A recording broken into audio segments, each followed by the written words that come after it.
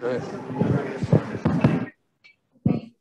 All right, good morning, everybody. Thank you all so much for being here, and thank you for those on the Zoom. I am standing behind the podium, which is why you can't see me. My apologies. I'll just poke out. Hello. In the hybrid world we live in. It's a pleasure to be with you all. My name is Adam Levine. I am the director here at the Toledo Museum of Art, and we are just so thrilled to have you all here for a day of learning about opportunities to best engage the public resources which are being made available to all of us in the cultural sector. I am not going to take very long, but I do just want to, before introducing Congresswoman Marcy Kaptur, thank her and thank the representatives from the agencies who will be speaking to you today. The Toledo Museum of Art has been the beneficiary this past year of incredible support that has left us in a position of not having had to furlough or lay off any staff. In fact, we're in an incredibly strong position and growing in part because of the Congresswoman's championing of our efforts. Specifically, we were able to get a National Endowment for the Humanities Chairman's Grant to support the creation of the first ever curator of American art in our 120-year history. So I can tell you, do exactly what Tatiana tells you to do today. It's incredibly valuable information, but we could not do it without you, Congresswoman. So with that, I know we got started a few minutes late, but I'm going to turn over the mic for the formal introductory remarks to a woman who needs no introduction, who's been a champion for this region and for the arts and community for decades. Please join me in welcoming Congresswoman Marcy Kaptur.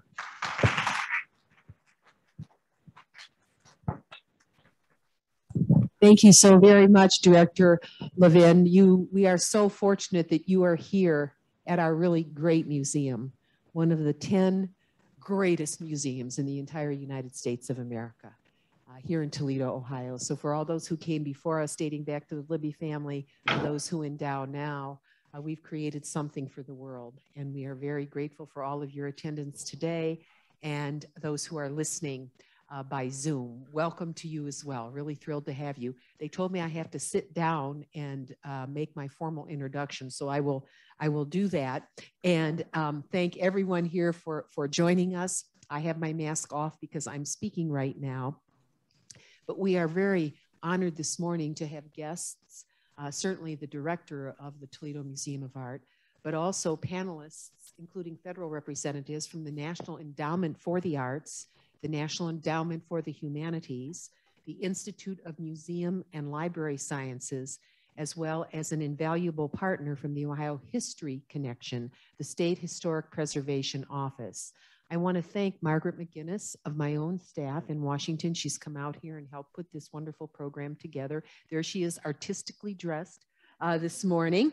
And also David Zabak, who had been here, I'm not quite sure where he is now, from our regional office, and thank him as well, and all of the interns that he has brought with him.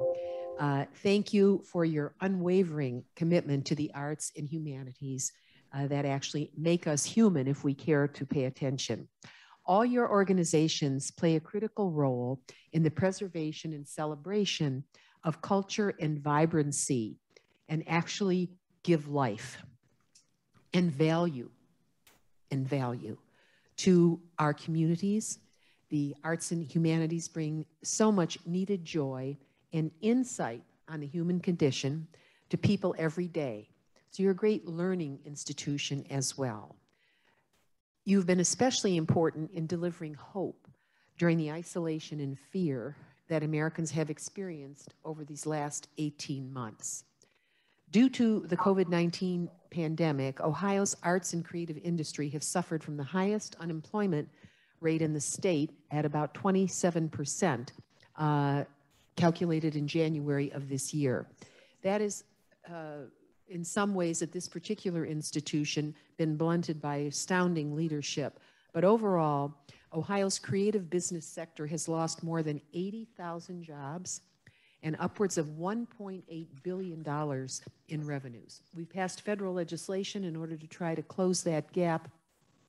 And one of the reasons for the discussion today is to make sure that all of the assistance that's been made available directly as well as indirectly through the state of Ohio can come to aid those who are trying to continue to perform their important work. We're here today because we want to help get your organizations back on track and make sure you have the access to the resources and knowledge needed to apply for federal grants. Through the American Rescue Plan, which Congress passed earlier this spring and President Biden signed into law in March, Ohio will be receiving funding from the agencies present today. And let me give you these numbers. The Endowment for the Humanities provided the state of Ohio over $43.8 million. The question is, who will receive it? The Institute of Museum and Library Services received $4.5 million. And the National Endowment for the Arts, $931,000. It gives me hope that with all of you here today, you will make our communities competitive in this grant process and help secure this funding locally. Lastly, thank you especially again to the Toledo Museum of Art for graciously hosting us today, to Adam, to Sandia, and to Jim, who's handling all the acoustics. Thank you. We are extremely proud of this museum, which is a crown jewel, not just for Toledo, but for America. And a big congratulations to the museum on its recent award of the National Endowment for Humanities Chairman's Grant to create the museum's first ever curator of American art. That's a big bravo, no matter how you look at it. Without further ado, I'd like to introduce our first panelist from the National Endowment for the Arts, an Ohio native, Wendy Clark, who's sitting here to my right. She kindly took time out of her very busy life to be here. She's the National Endowment of the Arts Director of Museums, Visual Arts, and Indemnity. And we look forward to her remarks. Thank you, Wendy, for being with us today. Thank you so much, Congresswoman Kaptur. It's thrilling to meet you.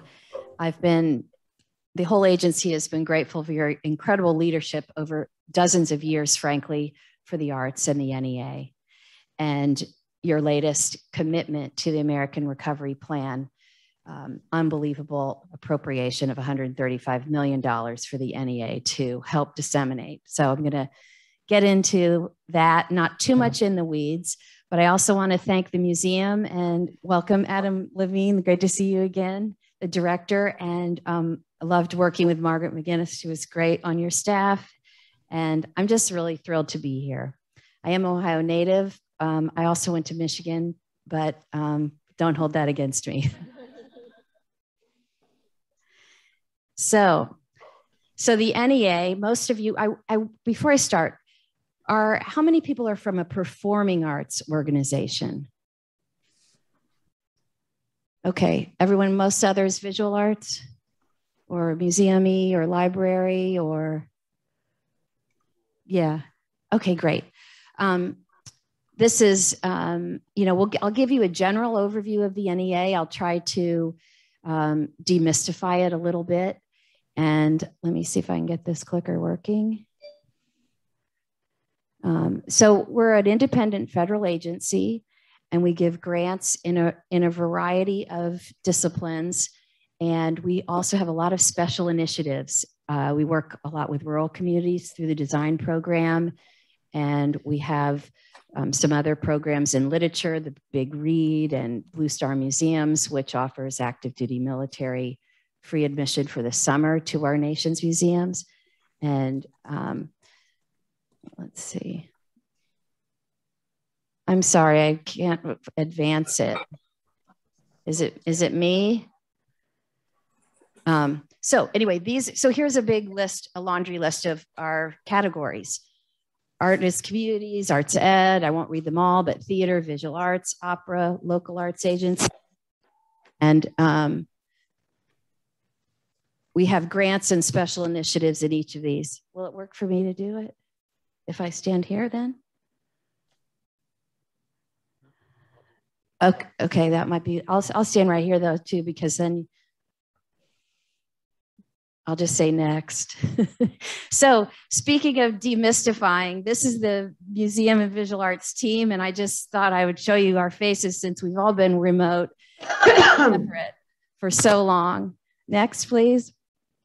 So American Rescue Plan, I mentioned that the latest $135 million appropriation that we are getting out the door in a really deliberate way and intentional way. We're trying to do a lot of outreach to people who've never applied to the endowment before, organizations, of course, with a 501c3 status. Next. So, like I said, we're trying to do it intentionally, distribute relief as quickly as possible, but with a real plan. Some will go straight to the states and local arts agencies and then arts organizations. Next. So we are considering equity at every stage. The wider eligibility that we've created, you don't have to have been a former grantee. We're doing a lot of technical assistance. We're getting a bunch of new readers in to evaluate, and we're going to have resources if you're unsuccessful. We're going to have all hands on deck to give you some, pointers for other opportunities at the agency. Next. So this is more flexible. We've been before and accessible. We've got new materials in Spanish, Chinese, and we're doing a lot of technical assistance workshops. Next. We'll go about halfway down. In fact, there's one right now, Tuesday, August 3rd at 11, that we're providing, but there's a few more. And I understand they'll make this slide deck available to you so you don't have to scribble down these dates. Next. So we have the American Rescue Plan specifically is eligible for grants to organizations and then local arts agencies. Next. Oh. One more. Yeah, so what's it for? It's for general operating. It's for day-to-day business expenses. It's to help you keep the doors open and pay your staff. Next. So you have to be a nonprofit 501c3, and you have to have a 3-year history of programming before August 12th, 2021. That's sort of standard in our other grant category that I'll get to. Next. So, we're really looking for all kinds of organizations, not the big guys only. We are looking for small and medium-sized budgets, rural and urban. And again, you can have a first-time grant this time. Next.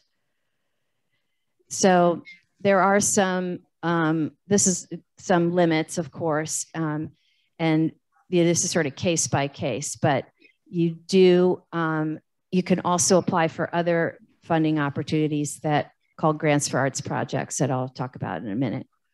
Next. So the grants are specific. They're either for 50, 100, or 150,000. And matching funds are not required in the American Rescue Plan, which we've been calling ARP or ARP. The other category you do need to match. And you can ask for support of up to 2 years. So keep that in mind. Next. Salary support. These are all the eligible expenses in a budget. Stipends for artists, facility costs, mortgage principal, rent, utilities, costs associated with health and safety supplies, and marketing and promotion. Next. So grants for arts projects, which is our other major category, is for a variety of things, a variety of projects that support public engagement, creation of excellent artwork, learning in all stages of life, and integrating the arts into the fabric of community life, which speaks to also we are just thrilled that Congress entrusted us to get this American Rescue Plan money out the door and help the country recover in all the ways that we know we have to. There's between COVID and the other civil rights violations and how divided the country is. the arts have a unique ability to bring people together. Next. So we support specific art projects, and we have, grants in every state and US territories. Next.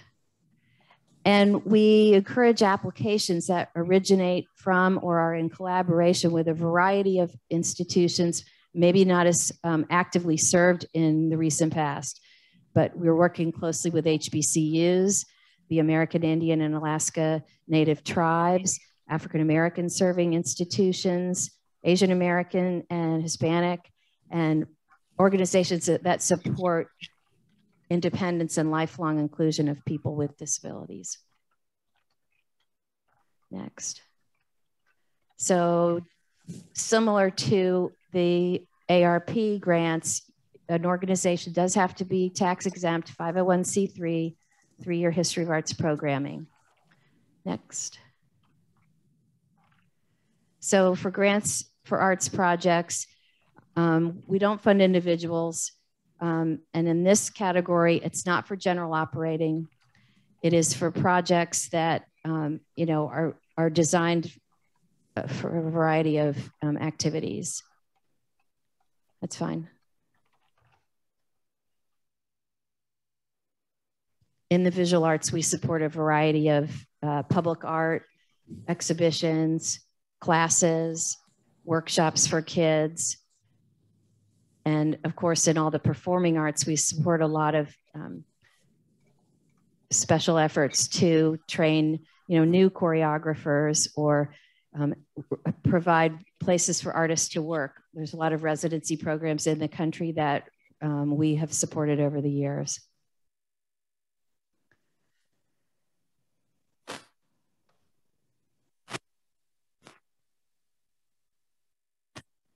Next, thanks.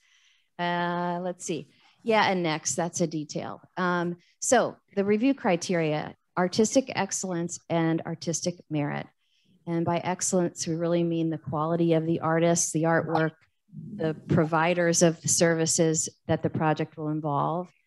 And the artistic merit is really more about the appropriateness of a project to an organization's mission or audience and their ability to carry it out. How appropriate is the budget? How clear are the project activities? Are you reaching too high, or are you being realistic and showing us that you can achieve what you're trying to achieve? Next. So the deadlines for that category are February and July. So we just had a deadline a couple weeks ago for grants for arts projects. So the ARP deadline is the one you want to focus on. Next. So this is just a screenshot to give you a sense of how to navigate our website. So you go to grants, next. And then grants for organizations, next. And grants for arts projects, next. And then a description of the program, next. And then the contact information. And then you select your discipline here: visual arts, museum, literature, theater, etc. Next. Yeah, there's a drop-down menu. So I just have a next few shots that I took myself in some of my travels, but these are just, the breadth of the work that the country is presenting to the public. Next.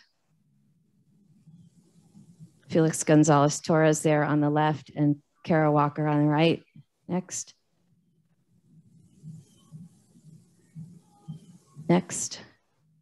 So what else does the NEA do besides give grants? We have a lot of initiatives. I mentioned a couple at the top of the meeting. One that I'm involved in is Blue Star Museums, and we partner with Blue Star Families, which is a organization designed to help families of those actively deployed in a variety of ways. And this is just one program that they work on with us. And the Defense Department also helps us with Facebook Live events. And this gives free admission to active duty military and their family members all summer long to museums across the country. And in pre-COVID years, we had about 2,000 museums participate.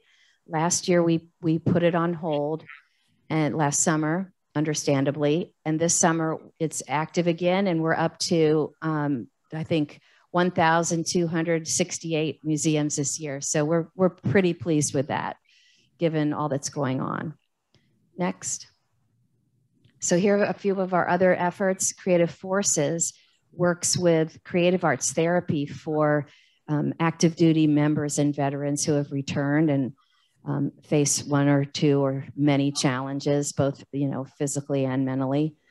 And the Musical Theater Songwriting Challenge, which is a relatively new event, probably in our third year, and it's a national competition for students who have a passion for writing songs that could be part of a musical theater production. And then the NEA Big Read is a program across the country, and we give grants to support a variety of community reading programs. A very good way to bring a community together. So here are how you contact us. Next. For the American Rescue Plan, if your organization is A through L, there's an email there. And again, you'll get access to this slide deck. Next. We encourage you to stay in touch with us, and you can sign up for our Arts Endowment newsletters. And we also would love to have you consider being a panelist for us, or recommending people who would be good panelists. For me, that would be someone with an interest in visual arts or museums, whether or not we're always looking for lay people as well. We have one lay person on every panel. So if you know people that you think would be suitable and be interested, please reach out to us. It's a lot of work, but I think it's really interesting for people to see what's happening all across the country. And it's modest compensation, but it's $300 for the reading and then $200 for the actual panel participation. Next. So you read the guidelines and instructions. You've got to register with grants.gov and what we call SAM, which is Systems Administration Management.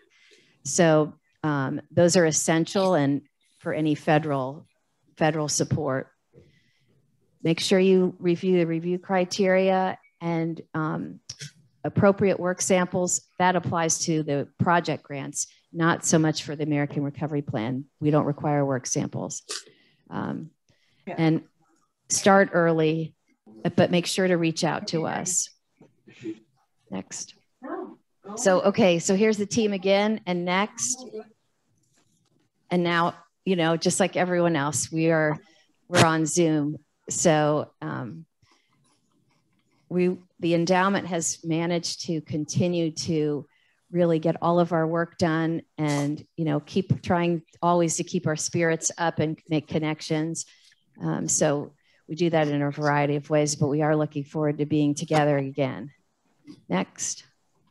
We're going to do Q&A after all the speakers. Is that right? Okay, good. Well, thank you very much. Thank you, Wendy. Thank you for bringing it. As you were talking, I'm thinking, how do we simplify this for those who want to apply? And so I was thinking about, if you're Hungarian American, you know about something called a dobos tort. A dobos tort is this multi-layered, delicious dessert, and it has a lot of layers to it. And part of the problem with the federal government, it has too many layers. And so people get lost in the mix. And so what I want to explain, or attempt to explain, Wendy was talking about special funds that come through the American Rescue Act, which is one of many ways that Congress tries to return tax dollars back to local communities. And she said, we welcome 501c3 applicants. And that is correct. That is what their guidelines provide. But coming from this part of Ohio and this part of America, we also have to grow the economy. And as one artist from Chester, Pennsylvania said to me, what America makes, makes America.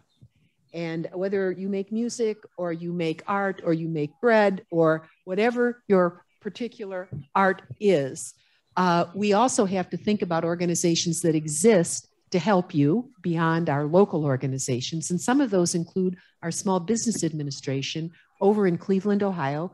Have any of those who are attending around the table here ever used the Small Business Administration in Cleveland? Raise your hand if you have.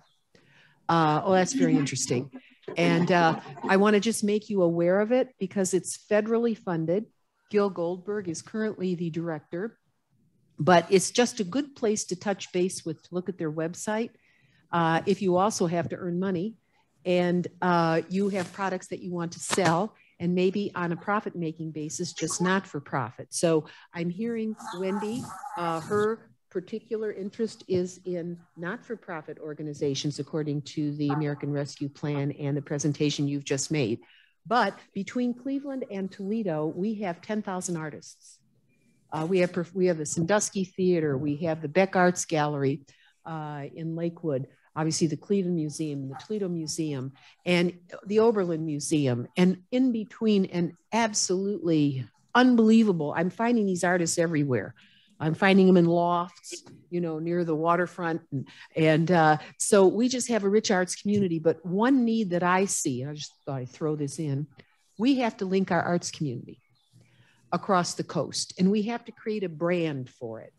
If I had to do a calendar of this part of America, I would have a Bloomin' Arts Coast calendar because we have beautiful environment, beautiful, best metro parks in the country right here. And the most fresh water anyplace else, you know, anyplace else on earth. And then we have this thriving arts community, which is really hidden. It's hidden. As hard as everyone tries, we don't have a common image. So, and we don't have a way of expressing that. And I'm hoping that the two museums will help us in this, along with all of the stakeholders in between. But really, we are such a astounding place on this earth. And, but we don't advertise. A few years back, and I'll make this real quick, we have these individuals like the Lake Erie Shores and Islands. Oop, got some feedback here. Lake Erie, well, those are birds, I guess. I'm going to talk about geese in a second here. But we have lots of birds, and we have places in between that are trying to make money so people can live there and have a good way of life. So they decided that they wanted to present the coast, and they created Lake Erie Shores and Islands, and we decided to focus on birding. That has become a phenomenal event at Mother's Day every year. Really now hundreds of thousands of people come, and you can just see the coast transforming with studios, with businesses that expand, with photography. I mean, people who live here, you can shake your head. You know, all the marinas are stock full. We've had to help build docks in different places along the lake. So we see the arts community beginning to link to the nature community as we look at the artistry that is coming from this marriage. But again, we don't have an image yet. So maybe somebody that's listening on this today can think about this and put our communicators together and help us to develop an image as the most southern coast of the Great Lakes, the warmest coast, where we have this bloomin' arts community. So I just thought I would throw that in, and to say that Gil Goldberg at the Small Business Administration also isn't afraid to have people make money and help arts organizations, among others, to thrive. I also wanted to mention that what I found with artists in my career is that they do not protect their patents and trademarks. And I want to thank the Toledo Arts Commission for helping to help our artists to appreciate the value of what they are doing. We couldn't do enough education on their legal rights and how to protect their designs and their artistry if they are, you know, involved in music or whatever. And so we need a little bit more help on that so people can, I could tell you a lot of stories, but so that people can fully realize the value of what they are doing. The other thing I wanted to say, going back to the Dobosh tort, is that Wendy talked a lot about the current money through the rescue plan, but that doesn't account for other funding that is present at all of these arts and humanities agencies. The regular funding that is being provided for this fiscal year of 21 and legislation we are about to pass for the fiscal year of 2022. And so Margaret McGinnis and David Zavek are here from our office. We're here to help you weed through all that. There are different layers. So what you're hearing today is only a piece of what is available at the federal level, and we have to gain a comfort level at working with these more complex funding systems, all right, so that you are as well connected as people who live in the greater Washington, D.C. area are, all right? And I wanted to mention that. So in addition to the layers that are federal, some of that money's come right back here to Ohio.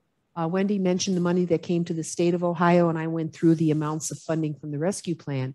But the city of Toledo received $180 million from the federal government, and they have not expended those dollars yet, and they shouldn't until they figure out how best to use them. And the mayor and the city council will have to figure out what are the worthy efforts in our area that we want to enhance. The county of Lucas received about 80 million. All right. So just in this county, I'm not covering all the counties I represent because I don't want to speak too long, but I'm just making you aware that this cake has a lot of layers that relate to the federal government because we're trying to pull America back, pull her forward as we grow the economy here, and the arts have to play a central role. So, all right. The arts and humanities are very important to us. And so I will now turn to Tatiana Osema, who is the Senior Program Officer in the Division of Challenge Grants at the National Endowment for the Humanities. And Tatiana, we thank you so very much for joining us. I hope you can hear us here in Ohio. And we anxiously await your presentation. Great. Thank you so much. I'm going to trust that you all can hear me and see the slides that are there. But if not, I hope someone in the room will let me know so that I can either slow down or speed up or share my screen. Oh, good. I got a thumbs up. So that's great. Thank you so much for inviting us, the agency NEH, to participate in this. I wish that I could be there in person and not so much in this hybrid mode, but my thoughts are there in the room with you, and I really appreciate being part of this today. And I couldn't have asked for a better transition into what I'm going to be talking about in terms of NEH's grant making, because while Wendy talked a lot about American Rescue Plan, NEH has already, our deadline for our American Rescue Plan funding has passed. We're in the process of reviewing and making recommendations. Ohio Humanities also received funding through NEH and through that legislation. Their deadline has also passed. So I'm going to be focusing on exactly what Representative Kaptur said, our baseline regular programs, our regular operations at NEH that you can apply for at any point. So this is one of those layers that you're just talking about. Thank you also for that introduction. As mentioned, my name is Tatiana Osema. I'm a senior program officer in the Office of Challenge Programs. And I'm going to try to keep my remarks to about 10 minutes. It might be a little bit longer, but I'm going to give a brief overview of the work of the National Endowment for the Humanities. I think you'll be hearing some parallels between what Wendy mentioned for NEA and potentially what will be coming up from IMLS. There's a lot of similarities in our work and our processes. And then I'll wrap up with some tips for applying to NEH, but also that will likely apply to any of the agencies. So next slide. Let's see, get to the next slide. Ah, there we go. Perfect. So the National Endowment for the Arts and the National Endowment for the Humanities were created by Congress in 1965. And this is just a quote from our founding legislation describing how both endowments serve the public good. NEH supports the work that engages scholars and the public in humanistic inquiry, believing that understanding our world today requires history, literature, philosophy, and all of these humanistic fields. So NEH's grants seek to explore the human endeavor and support scholars, students, and the general public in an exploration of what it means to be human and community and lifelong learning. And NEH is one of the largest funders of humanities projects in the United States. Next slide. And so that begs the question of what are the humanities? The arts are generally easy to understand, but the humanities start to get a little bit mushy. So our 1965 legislation defines the humanities as language and linguistics, archaeology, ethics and law, history, art history, philosophy, and religion. We don't support direct art projects. That's where you're going to go to the other endowment, National Endowment for the Arts, and we also don't support the humanitarian efforts. There's often a bit of confusion there. We do include some social sciences if they are using and answering humanistic questions through humanistic methods.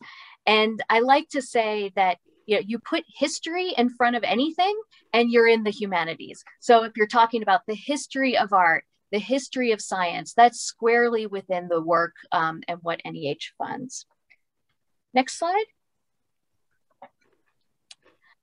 So for eligibility, as with NEA, institutional eligibility is restricted to nonprofits with 501c3 status. And that's very important to have that 501c3 status to apply to NEH. Or you need to be a state, local, or tribal government. So governments and government entities can apply without having that 501c3 status. Institutions also must be, the primary applicant must be a US institution. There may be subawards and subcontracts that may potentially not be US institutions, but it needs to be based in the United States since we are spending taxpayer dollars on these projects. Our division of research supports individuals. Most of our grants go to institutions, but there are some that are individual. And so you'll hear me say repeatedly, check the notice of funding opportunity, reach out to program officers, but to determine which programs individuals can apply for. But they need to be institutionally affiliated or independent, depending on the program. And as long as you have a 3-year residence, it could be citizens or non-citizens applying for the individual projects. Next slide. So NEH is organized into 7 divisions and offices, as you can see here. And collectively, these offices run over 40 grant programs. They change a little bit each year. They have various deadlines, funding amounts, and programmatic focuses. So in this presentation, I'm going to introduce you to the general work of each division, but we'll direct you to the website or a program officer for specific grant lines and activities, because we would be here all day going through all 40 plus programs that we have running right now. Next slide. So this is just an overview of the 7 divisions and their focus. So they aim to facilitate research and original scholarship, strengthen teaching and learning in the humanities, provide public programming in the humanities, preserve and provide access to cultural resources, support the states through our state humanities councils, and to strengthen the institutional base of the humanities. So between these 7 divisions, we try to cover all of the activities that you might do in a humanities organization. So one thing that I want to stress is that we're here to help. And you can reach out to me. You'll have my contact information in the slide deck. And you can also reach out through our Office of Congressional Affairs. So the first division I'd like to talk about is the Office of Challenge Programs. That's where I am based and where much of my work focuses. Challenge Programs is the only division at NEH that requires matching or in-kind contributions. All of our other grant programs are outright funds, and you are not required to fundraise or provide any kind of in-kind or cost share. Challenge programs focus on buildings, construction, capital campaigns, and successful applicants are awarded matching funds that are intended to stimulate private, state, and local support for humanities infrastructure. So recipients, they're two-pronged grants where recipients must raise cash contributions from non-federal third parties and have them certified by NEH before the matching funds are released. And then the other prong of challenge programs is the construction. So it's often purchasing buildings, restoring buildings, expanding buildings, and there is a digital infrastructure aspect of challenge programs as well. Next slide. So the next office is the Office of Digital Humanities. And you might want to look at the Office of Digital Humanities for grant programs that fund project teams experimenting with digital technologies to develop new methodologies for humanities research, teaching, and learning. Public engagement, scholarly communications. ODH will fund individual or organizations studying digital culture as well as these tools, and humanists seeking to create digital publications. Another major goal of the Office of Digital Humanities is to increase the capacity of the humanities in applying digital methods. So if you're trying to create something new, think about new ways to work with data, reach out to the Office of Digital Humanities and see what they have to offer there. Some funded projects will identify audiences, address issues of accessibility and usability, and they should be open, replicable, and sustainable. All projects funded in this division analyze workflows and publish their result in white papers that are available on our website. So you can see some of the projects that have been funded through this division there. Next slide. The next division is education. Our Division of Education programs supports humanities education through programs that are aimed primarily at program and curriculum development and through professional development opportunities for K through 12 and higher education faculty. So if you are attending this webinar from you're a teacher or professor from a university, you might want to look at the Division of Education. These programs have intensive reading and discussion featuring recognized scholars and bring together small communities of teachers at both the higher education and K through 12 levels to investigate new themes and innovative approaches to humanities subjects. Largely residential and held during the summer, these programs encourage the study of common texts and other resources and include visits to collections in libraries and museums and help faculty integrate what has been learned back into their classrooms. So they have a number of programs that support broad institutional endeavors and then also community colleges, historically Black colleges and universities, tribal colleges and universities. Obama speaking. Oh. So the tribal colleges and universities, also there's special encouragements for those and special programs. So if you're from one of those designated organizations, there's special programs specifically focused on those institutions. Next slide.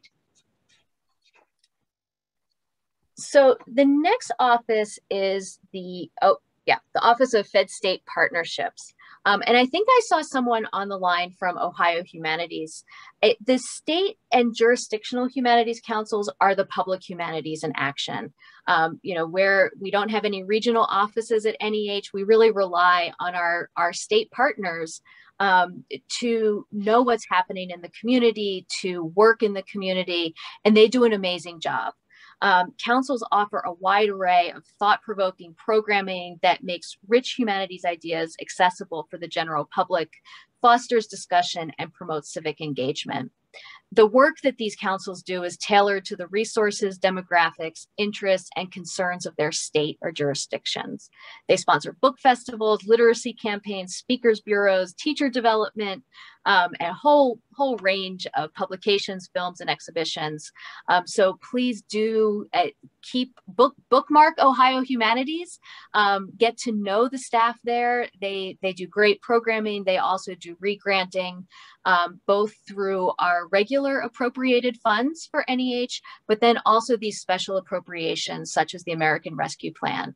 And I know that Ohio Humanities is in the process of reviewing applications to their American Rescue Plan programs as we speak, I believe. Next slide. So the next division is the Division of Preservation and Access. So if you have a project that's dealing with stuff, with things, with museum artifacts, with libraries, with manuscripts, this is the division that you're going to want to look at and explore their grant programs. So they support repositories, libraries, archives, museums, and the preservation and access, making available all of these collections.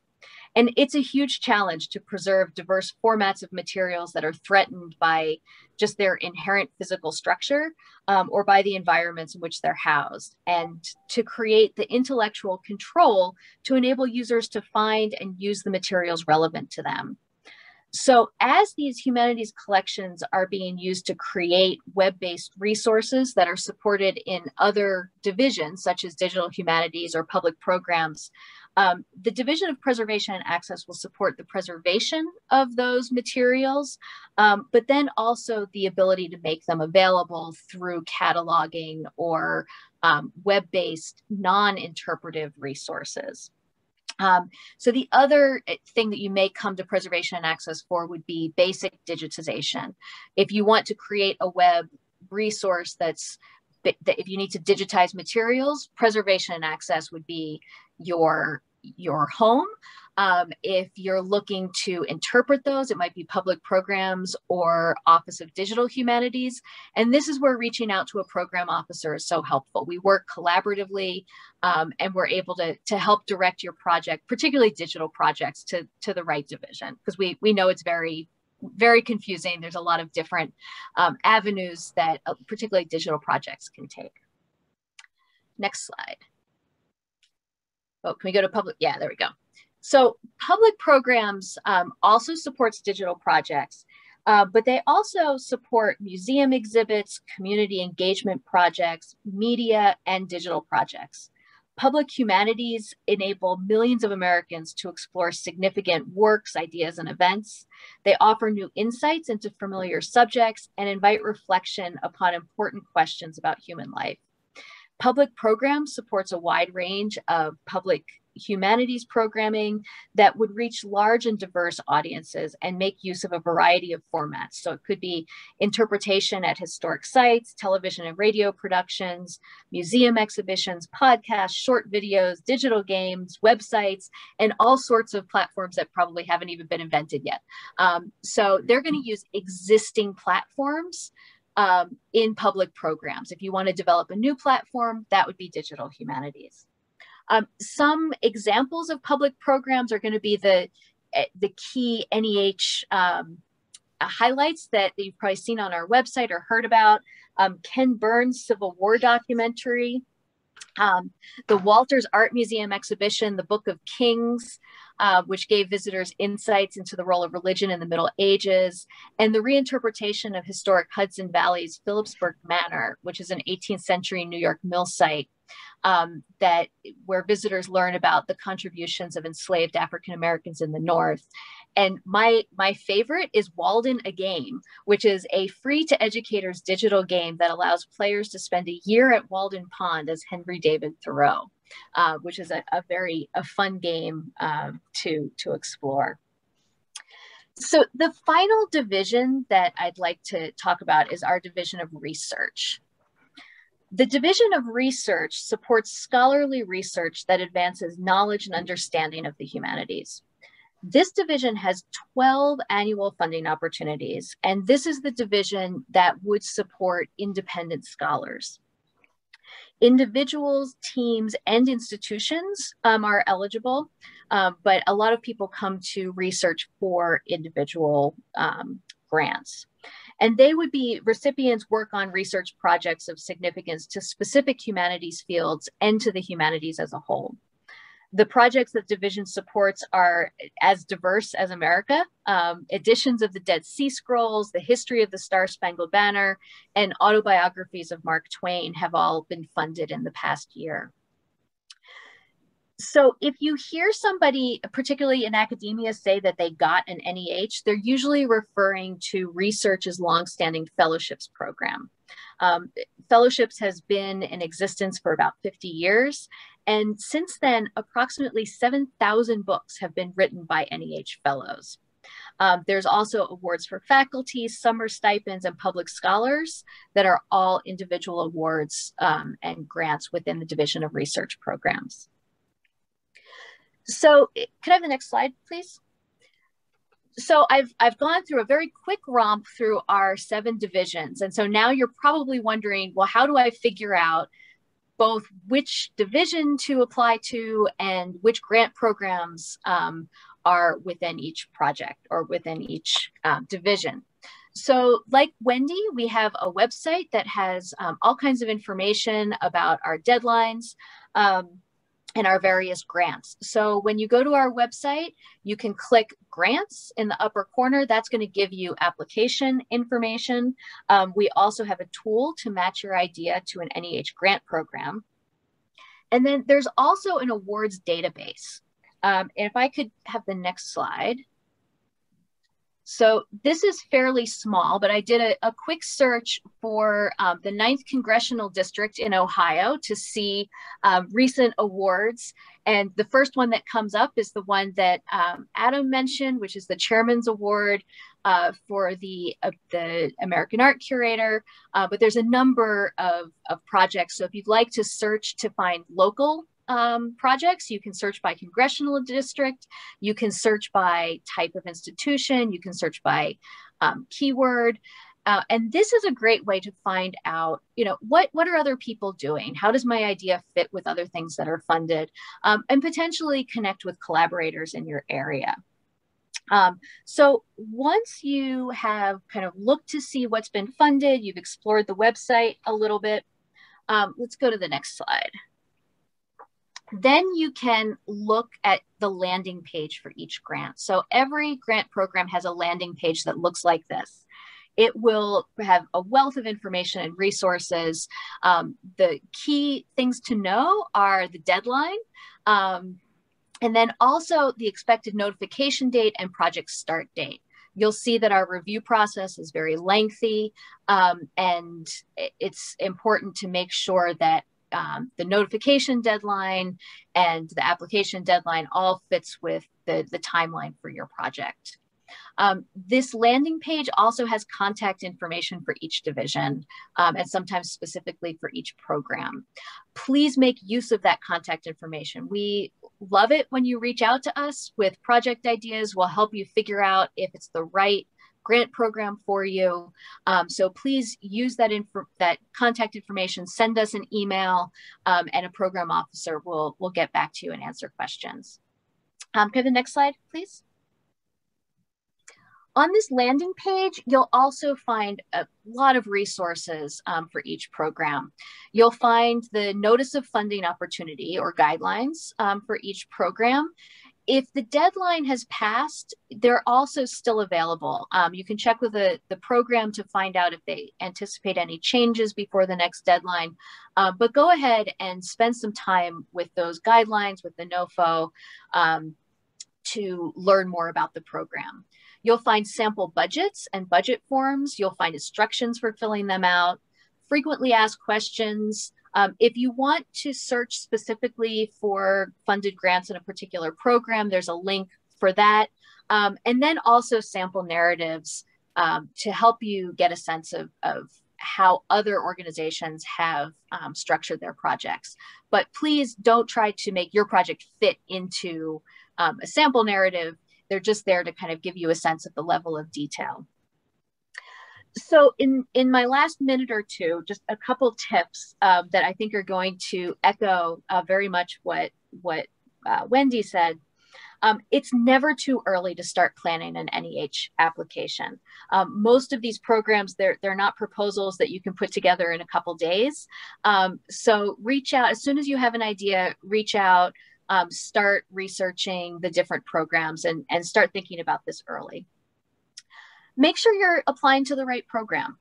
Spend some time reading the notice of funding opportunity, searching for recently funded projects, and make sure that you're spending your time wisely applying to the right program. Registering grants.gov. Grants.gov is the only way that NEH can accept applications. Check to ensure that your registration is up to date, or start the process if your organization is not registered. It can take a number of weeks to get registered, and we don't have another way to allow you to apply if your registration is not active. Spend some time learning how to upload the files, and then seek support either from NEH or grants.gov if you run into any technical challenges. But it's definitely worth spending some time in there, becoming familiar with it well in advance of the deadline. If you are fortunate enough to have an Office of Sponsored Research or a grant officer, it's also incredibly important to start the conversation with them early in the process of preparing your grant application. Institutional grants officers often have experience with NEH or other federal grants that will be helpful. And your institution also may have internal policies to follow, such as submitting the application for a review a number of weeks before the deadline. And so make sure you know what your requirements are. And then, you know, as I've said repeatedly, please reach out to a program officer. We can help you at any stage of the process, from just discussing ideas to reading and commenting on draft proposals. Not all programs will accept draft proposals, but many do. So plan that into your timeline as well. And then finally, the review process is lengthy, but if you do apply, regardless of if you're funded or not, request comments from your panelists. Our panelists write really robust comments that are often very helpful, whether your project is funded or not, to help refine your project, think about things differently, prepare a resubmission if it wasn't recommended for funding. But you do have to request those comments. So always reach out for panelist comments. Next slide. So I'll wrap it up there. I'm looking forward to answering any questions that you may have in the Q&A. You can reach me directly at the email address above. You can also reach out via our Office of Congressional Affairs, and they will direct a question to the appropriate program officer if necessary. So thank you all very much, and I look forward to answering some questions in a little while. Tatiana, thank you so very much on behalf of the National Endowment for Humanities. I'm going to ask you a question, but will not expect the answer until after I make a brief statement. And that is, what is your total budget this year for fiscal, and what are you projecting for or requesting for fiscal 22? And at the national level, separate from the rescue plan. We've already talked a little bit about how much funding will come to Ohio, 43.8 million out of the rescue funds. but I am interested in the total amount for 21 and 22, just to give the significant viewing audience here a sense of that. But I wanted to say a personal comment. I think that for the arts and humanities right now in our country, together we have a tremendous responsibility to help heal divisions, the divisions in the country, and to help make some sense of the disruptive technologies and disruptive events that are occurring that are politically, and I don't mean in a partisan sense, but politically destabilizing the country. And that means history and a reflection on our place in the world where we live, and helping people make sense of it is extremely important in my opinion. I've been thinking a lot about the history of the settlement of the United States and our own heritage as Ohio. So many schools have cut back teaching history in some relevant way because of cutbacks in the past.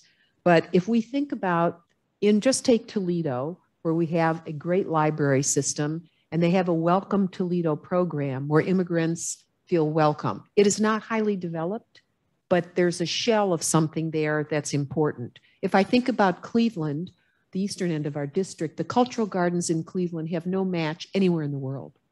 I've tried to say this, they take it for granted what they've done. They've created cultural gardens for every ethnic and racial group that has lived in that community and contribute to its settlement. They don't make much of it. I don't know why that is. I was astounded. It doesn't exist at the UN. It doesn't exist in any country that I've traveled in. Northern Ohio really has a story. And if we look at the book that David McCullough just wrote about pioneers, the settlement of Ohio itself, all right, we settled at the Ohio River through part of the state.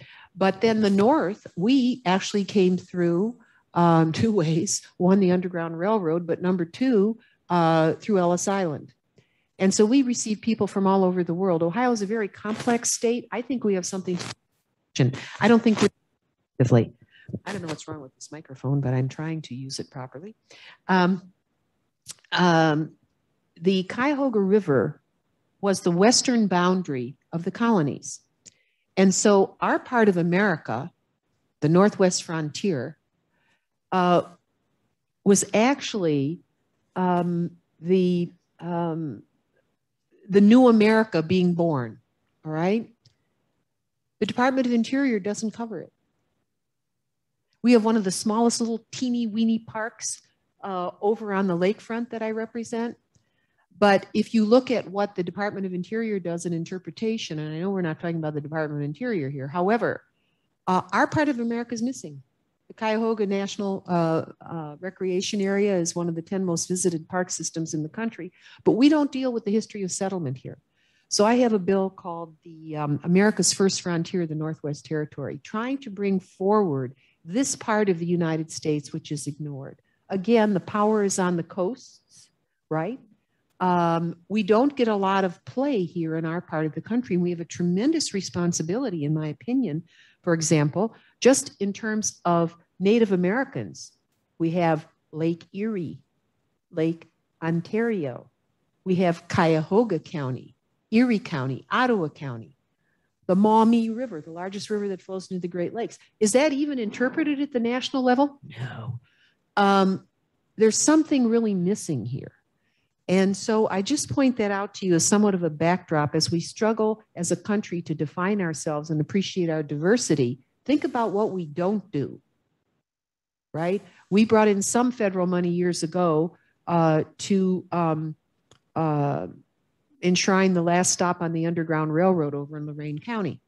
So fine, but we still, from a museum down in Cincinnati that deals with the Underground Railroad, we don't move interpretation up here. There's plenty of work to be done, in my opinion, in the arts and the humanities, in trying to bring forward and help our people better understand what America really is, right? So I just wanted to put that as a backdrop. Some of the work that you all do is contributing to this, but we can do so much better as a country and help everyone feel welcome, everyone. And that's going to take all of us pulling forward together. So I wanted to put that on the record.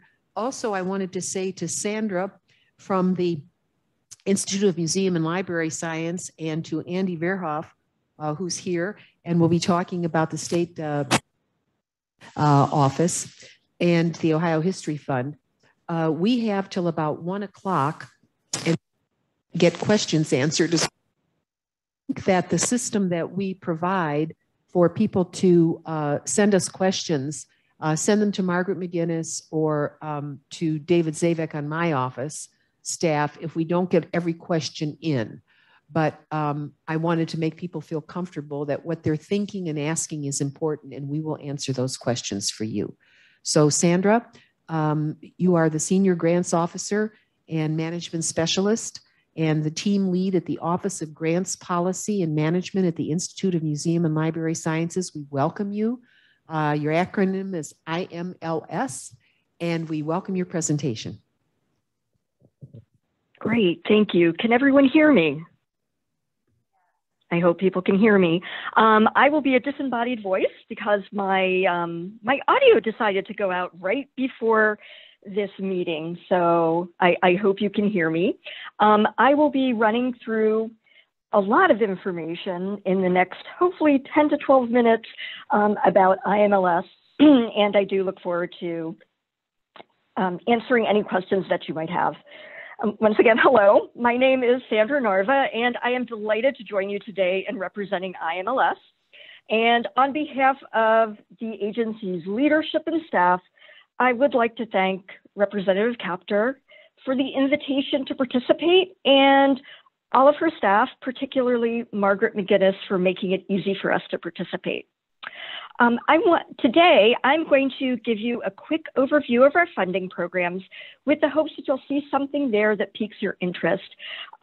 Once again, I will not be talking about the American Rescue Plan. Those applications have been due. They are being reviewed right now, and we will be making our funding decisions very soon.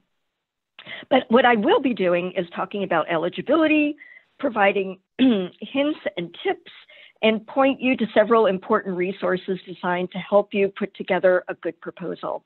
And then we'll look over the peer review process and close out with some best advice offered by IMLS staff, reviewers, and successful applicants. Once again, I will do this as quickly as possible. A little bit of background about IMLS if you're not familiar with us. We are an independent federal grant-making agency, excuse me, and the primary source of federal support for the nation's libraries and museums. We're here to help ensure that all Americans have access to museums, library, and information services. We provide institutions rather than disciplines is one thing that distinguishes us from our sister agencies, NEA and NEH. And by doing this, our funding supports the arts, humanities, and sciences of all types. In addition to making grants, we also convene groups, we conduct research, and we publish, all in order to build the capacities of museums and libraries to better serve their public. IMLS is led by a director who is presidentially appointed and confirmed by the Senate, and we are advised by a National Museum and Library Services Board. So on this slide, you can see a snapshot of our current federal funding. On the top, you will see the American Rescue Plan funds for FY21, and below that is our quote unquote normal funding and our budget. 93% of our normal budget is designated for grant making, and 7% goes to administration, research, and evaluation. My focus today will be largely talking about our discretionary grant programs, and those are the ones that you will most likely be interested in applying. Next slide, please. Great. So before I talk about the discretionary programs, it's also important to know that that over 70% of our normal budget is distributed to states and territories through our Grants to State Library Administrative Agencies program. With this, each state gets an allotment based upon population. This year, $5.26 million is coming to Ohio through our quote unquote normal budget, with an additional $4.54 million in American Rescue Plan Act funding for a total of $9.8 million. And for specific details on the program and highlights of their 5-year plan and subaward opportunities for Ohio, please visit the state profile on our website. And all of this is due to the amazing work by the State Library of Ohio. And all of the contact information is located on this slide. Okay, next slide, please. So who can apply for our funding? Generally, it's a nonprofit museum and library that are located in the United States, the territories, and freely associated states.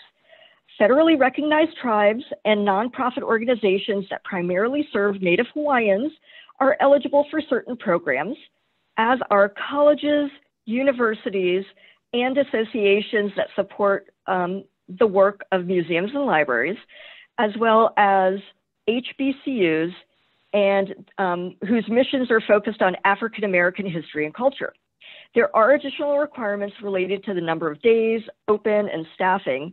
And so it's really important for you to explore and understand the eligibility requirements for each of our grant programs before you apply. Those that are not eligible to apply are for-profit organizations, individuals, we do not give grants to individuals, federally funded institutions, and foreign countries or organizations. Okay, next slide, please. So when we talk about museum, museum includes a variety of organizational types that you may not think of as being a museum, and libraries come in many forms too. And so they are listed on this slide. It's quite a broad array. Next slide. Okay, now we're going to come to our discretionary library funding programs. So once again, I'll be giving you a blisteringly fast overview of each program, and I encourage you to go and visit our website for the details about any of these programs. Okay, next slide. We have 2 large library programs designed for different purposes. Our National Leadership Grant for libraries typically take on big problems whose resolution will have a wide impact and ranging benefits and utility. There are 4 funding categories, and they differ in project focus and in dollar amount. We also offer the Laura Bush 21st Century Librarian Program that supports the development of a diverse workforce of librarians and archivists. Like the National Leadership Grants, there are several project categories, each with their own focus, dollar amount, and cost share amount. What's important to know about these library programs is that there is a 2-step application process. There's a 2-step preliminary proposals that are due in the fall, and a subset of those applications are then invited to come back and submit full proposals in the spring. Funding for these programs can go up as much as $1 million per award, depending upon the project category, and these projects can extend from 1 to 3 years. Next slide, please. We also offer funding through the Native American Library Services. Our basic grant program is designed to improve library services to facilitate the adoption of new and emerging technologies that benefit tribal communities. And our enhancement grants program supports activities that are to emphasize digital services, educational programming, and preservation and revitalization. The grants for enhancements range up to $150,000, and there are no cost share requirements for these projects. We also do offer a Native Hawaiian Library Services program, which is structured very much like our Native American Library Services. Okay, next slide, please. Okay, now I'm going to turn our attention to our museum funding programs. One thing to keep in mind is that all of our museum programs have a deadline that is coming up on November 15th of this year. We have 2 technical assessment programs as well. Next slide, please. We offer 2 technical assessment programs. Our technical assistance programs are designed to help small and medium-sized museums build capacity. There is MAP, and this is to build the capacity of museum operations, and CAP to build capacity in collections care. Both of these programs are administered for IMLS by nonprofit organizations, and they're both excellent. They do excellent work. I encourage you to visit their websites and contact them with any additional questions. Okay, next slide, please. Museums for America and Inspire are very similar programs designed to strengthen museums and serving their public through their core function of museums: learning, community engagement, and collection stewardship. Inspire is designed specifically for small museums, has no cost share requirements, and has a grant ceiling of $50,000. Museums for America is available to all size museums, does require a one-to-one cost share, and has a ceiling of $250,000. Okay, next slide, please. Okay, Museums Empowered supports professional development that cuts across several departments in museums with a focus on generating systemic change. We welcome projects that address the needs of digital technology, diversity and inclusion, evaluation, and organizational management. The ceiling for this program is $250,000, and there is a one-to-one cost share requirement. And the National Leadership Grants for Museums is very similar to the National Leadership Grants for Libraries that I just went over very quickly. These are often collaborations taking care of a big problem whose resolution will have a wide-ranging benefit and utility to the museum field and ultimately to the public that they serve. We fund research, non-research, rapid prototyping projects through this program. And there are a variety of different ceilings of grant amounts that we give to this project and project durations. So I would advise that if you're interested in any of these programs, to please look them up on our website. And then the last two programs in the Office of Museum Services are museum grants for African American history and culture that build capacity to support the growth and development of museum professionals at African American museums and HBCUs. There are two funding levels for the program. One is up to $50,000 with no cost share, and one is up to $250,000 with a one-to-one cost share required. We also offer a Native American, Native Hawaiian Museum Services grant program that supports Indian tribes and nonprofit organizations that primarily service Native Hawaiians and sustaining heritage, culture, and knowledge. These activities can include projects that are wide-ranging, and the projects go up to $150,000, and there is no cost share. Okay, next slide, please. Okay, I'm hoping that was enough to allow people to kind of glance at our programs, and hopefully a couple have caught your attention. And now I'm going to go into a little bit more detail that you have heard from both NEA and NEH. It's very important to start early with your application to make sure you have a DUNS number, a SAM registration, and a grants.gov registration. These are three systems you need to register for in order to apply for the programs. They need to be active and current. Okay, next slide, please. And there is also a change that's kind of coming down the pike that the DUNS number will ultimately in April 2022 be replaced by a UE. It's called a Unique Entity Identifier. And you can read more about that on the grants.gov website. It's nothing to be concerned about, but it will be happening. Okay. Next slide, please. The best advice I can give you today is to go to our website, and hopefully it's, exploreimls.gov. It is the most authoritative and up-to-date source of information about everything we do in all of our programs. So you can check out the programs, education, eligibility criteria, look at sample applications. You could search our awarded grants to help you make good choices about the opportunities and which ones you should pursue. Next slide, please. And the key to every application effort is the Notice of Funding Opportunity. We call it a NOFO. And the NOFO describes the program thoroughly. It details eligibility requirements and all of the details that you need to know about applying for the program. I want to make sure that this is a screenshot of where you can go and get to them on our website. Next slide, please. And once again, we just provide a variety of information on our website. These are links to this, the PowerPoint deck will be offered to you, and you can go and link to all the these links and get to the resources on our website pretty quickly. Okay. And we also have PDFs of all IMLS publications relating to museum and library relevant research, blogs by our grantees and staff, and information about our policy work and partnerships. Okay. Next slide, please. I'm just going to very, very briefly touch on our peer review process.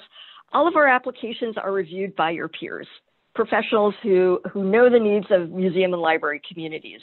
It depends upon the program as to the type of review that we have. It's either 1 or 2 tier reviews, and all of our reviewer applications, our reviewer feedback rather, is sent back to you automatically with the feedback that we give to you, whether you have received an award or if, unfortunately, you haven't received an award. So we do give all of our peer review feedback. And we would encourage you to become a reviewer. You can go to our website and sign up. And we are happy to have you be considered for reviewing this coming year. Okay, next slide, please. And once again, some of the best advice: start early. Make sure that you look at all the programs and pick the one that is appropriate for you and that you are eligible for.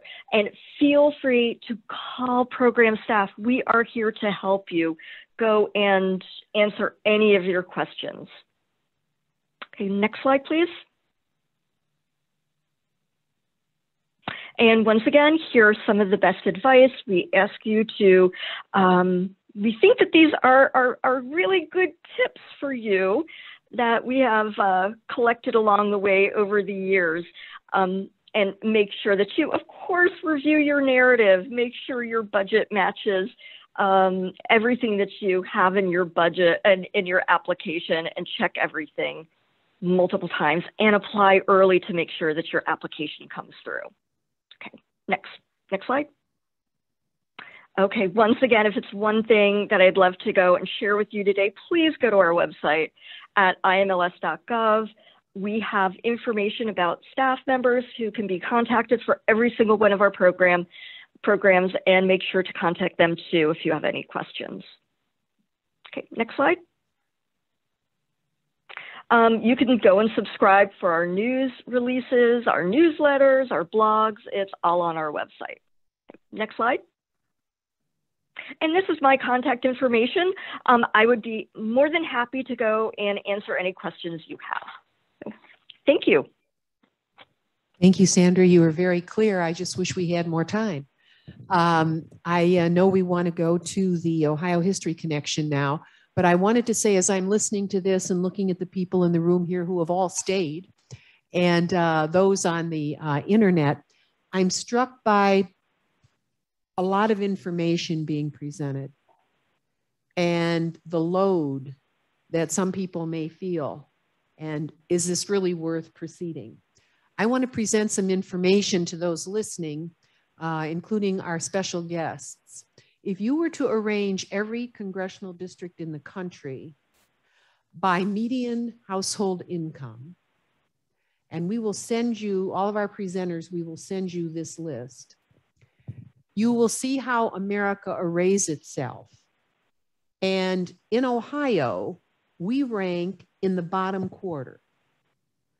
And some of us, like my congressional district that stretches from where we are sitting to the center part of Cleveland, we rank 418 out of 435. When you rank in that place in the United States, that means you have fewer staff. That means that your local systems are all pressed. And for example, I've been thinking about, how do I form a team that can help my local people apply? Because their staffs are thin, and they operate at the edge many times. And I look at how worthy their work is. And so as I listen to this, I'm not sure I have an answer, but I'm wondering if each of the library systems I represent could create a core of people. And I'm offering this as a challenge. You know, you don't have to do this, but imagine if we had a grant center at the Toledo-Lucas County Library headquarters, and we did the same in Cleveland, and the same in Lorain, and the same in Sandusky, where we, and maybe in Port Clinton too, and we look across the region and say, how can we make it easier for you to apply?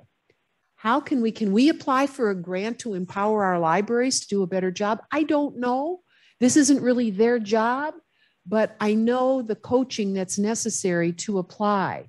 And so I'm just throwing that out, including to those who are listening, because I want to make it easier for you to deal with this, 20-layer cake. And it requires a lot of discipline and staffing as you're just trying to keep the doors open, particularly during the pandemic. But in general, I would say that those in the bottom quarter, and I have no figures for this, of the country probably receive less because they simply don't ask or don't have the ability to apply for a variety of reasons. So there is disparity that exists just based on where you come from. So I wanted to put that out there as a problem as I listen today. And a problem set that I think we can solve. Maybe we have to go to 10 of our foundations and say, would you match something that we could put at our libraries where we can create computer capability and application capability and help our people be successful, for heaven's sake. And it is a very, very appealing set of possibilities, but I can see some speed bumps along the way. We want to conclude with the Ohio History Connection with Andy Verhoff, who is the Ohio History Fund and Outreach Manager for the State Historic Preservation Office. He's with us in person. And then Adam Eltrich, the Grants Manager of the State Historic Preservation Office. I'm going to have Margaret McGinnis take the microphone from me because I have to go to another event right now. And I'm so anxious to hear the questions as well. And Margaret, I'll put you in charge here. And I want to, for traveling such a distance to be with us, and all those who have come and participated, and all those who are listening. I know there are dozens out there, and we really want to help you and with these organizations that are so critical to our future. And so help me help you. Help me find a way through. And those who are listening from these important agencies, maybe you can advise me what to do when our universities apply for grants, but maybe it's just for the university. But we're talking about community. We're talking about building strength in places where we need to do that, strength and understanding. So Margaret, take over, and thank you so very much, and David Zavak for making today possible. Thank you, ma'am. Andy, I'm going to turn it over to you. All right. Well, I'm Andy Verhoff from the Ohio History Connection, and with me, hi Adam, is Adam Eltrich. He's going to be speaking next. You are going to witness a historic event, and that historic event is me going through my slide deck in less than 5 minutes. You can write this down. You can tell your children. You're timing me. Okay, good. Well, I run a program called the Ohio History Fund, and it funds history projects. It funds history projects at a variety of different organizations. Of course, local historical societies and museums. We fund historic preservation projects. We fund programs at art museums, as long as it's history. Can't be performing arts or visual arts or something like that. And that's one project we funded right across the street here at the Libby House. We helped, we did not do it entirely. There was a matching requirement, but we helped to make possible the first Florida house to be handicapped or ADA accessible with a ramp and accessible bathroom. I'll just say next. Next.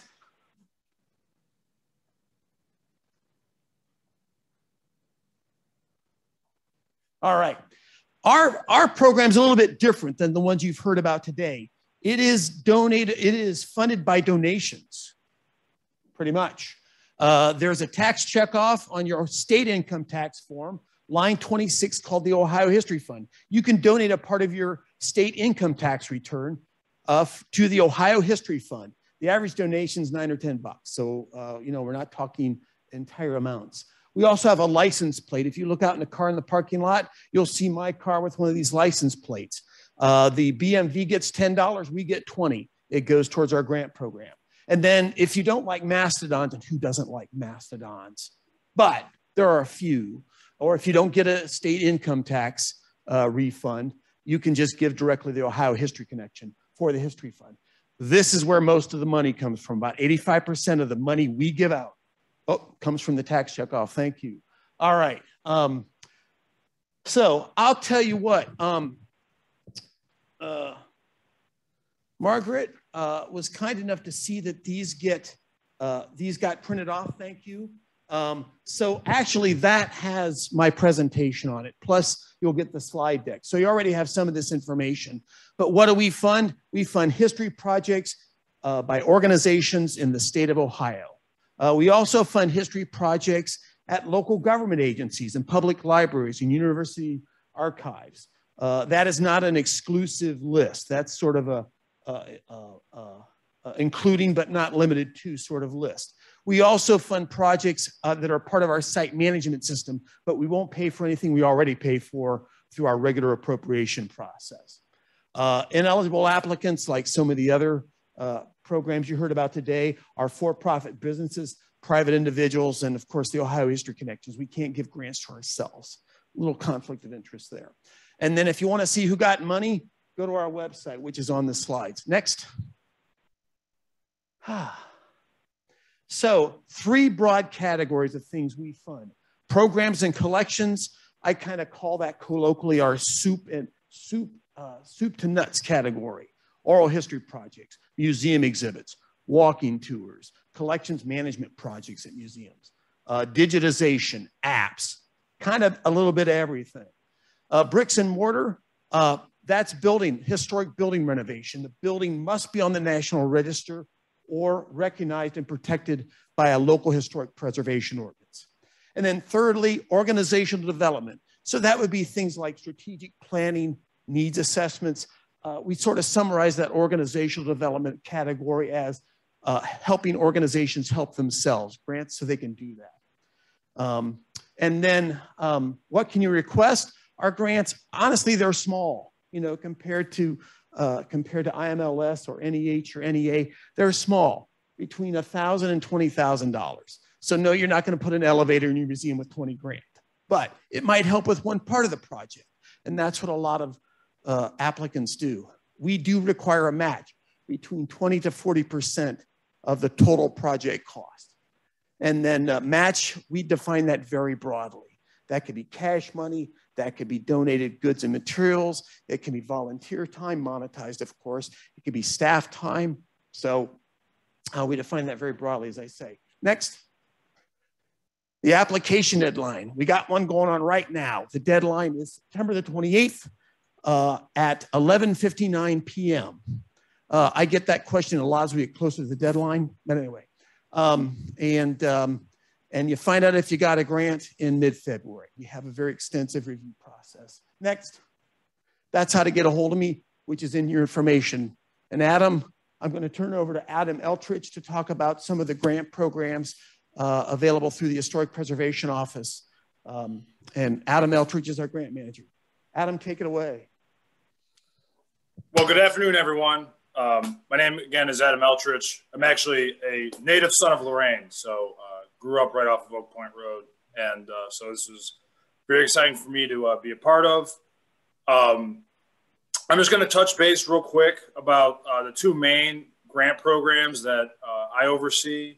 And then there's also I emailed to Margaret a handout that oversees the other grant programs that are through the National Park Service that we help run. But the first one I'm going to start off with is called the Ohio Historic Preservation Tax Credit Grant Pipeline Grant Program. And this is actually a state level grant program, which is for creating a pipeline of buildings and districts in Ohio that eventually can utilize the tax credit program for rehab and revitalization. Just so for a quick example, last year, the city of Lorraine received a tax credit grant for $12,000 to establish the first historic district in the city of Lorain, but it's the Broadway Historic District.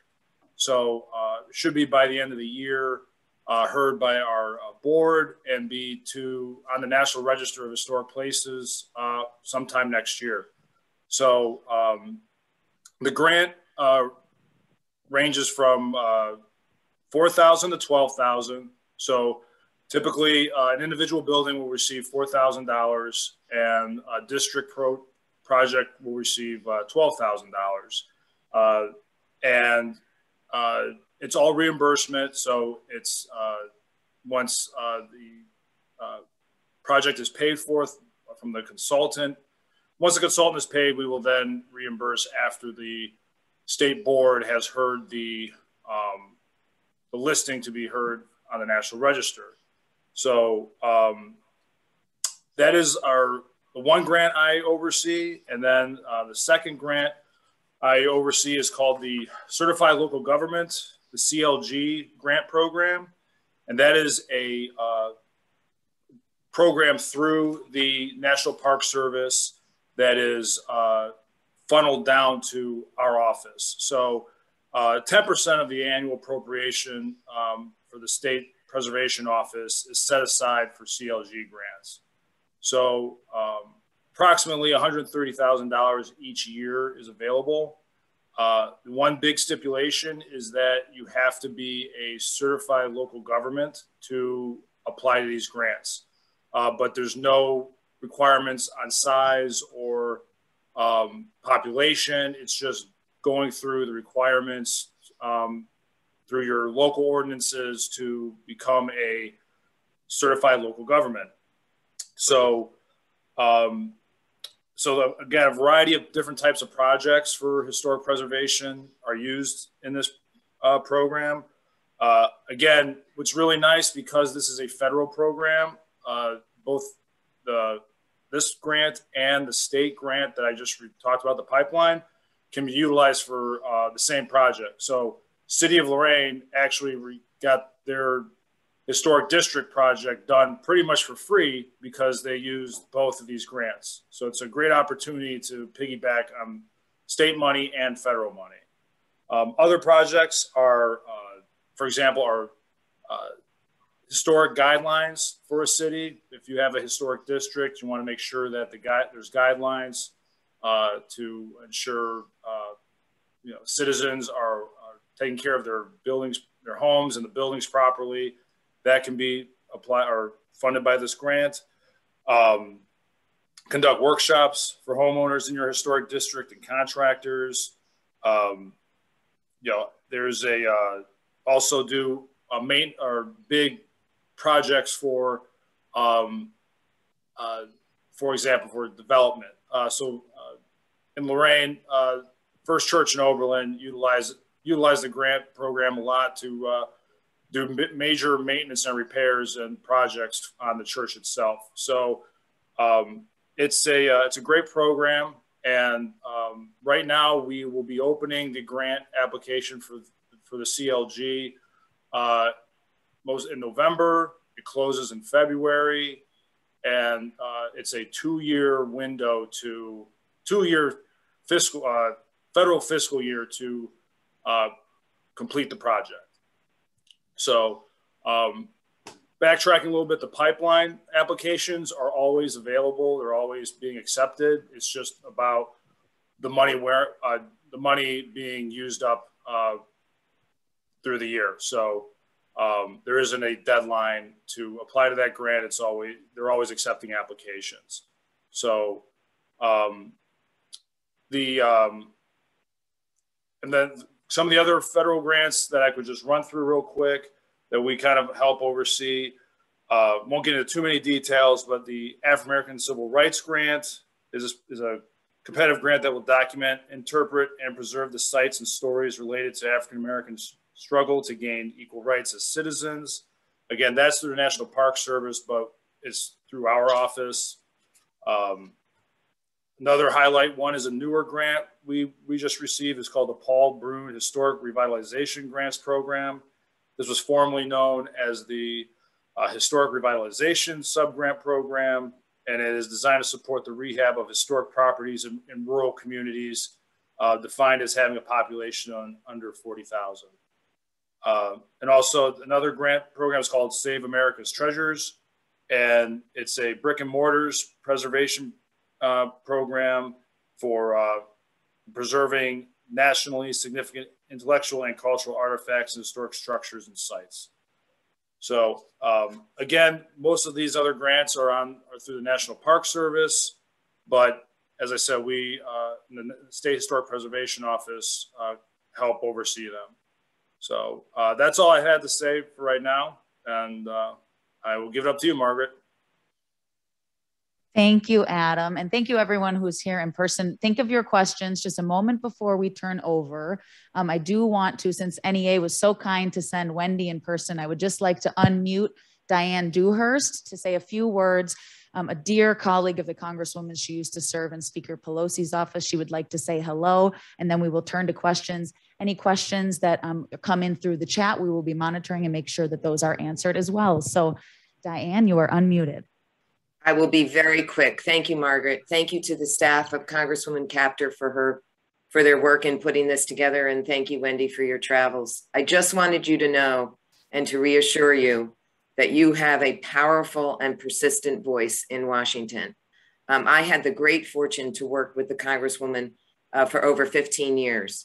I consider her a friend, and I consider her an advocate for the heartland. There was not a day that went by that she did not argue powerfully, persistently, persuasively for her constituents and telling us all about her region of Ohio. So I just wanted to say thank you. Margaret, I hope you'll pass my very best on to the Congresswoman, and I look forward to seeing her soon. And thank you all for all that you're doing. We look forward to working with you from the NEA. Thanks very much, Margaret. Appreciate it. Thank you so much, Diane. We certainly will pass that along. Is there any questions here in person that anyone would like to ask? Maybe in particular for Wendy from NEA who's here, or we also still have NEH, IMLS, and Ohio History Connection. Yes, I will come over to you, ma'am. Okay, for the, I did catch the grant deadline for the projects, but not for the ARP funds.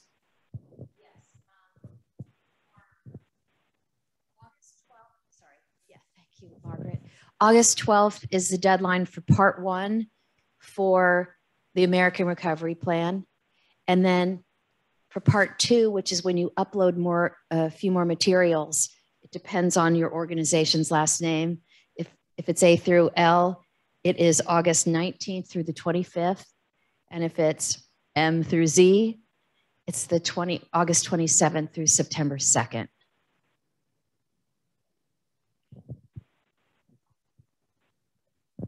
Great, thank you. Any other questions in person?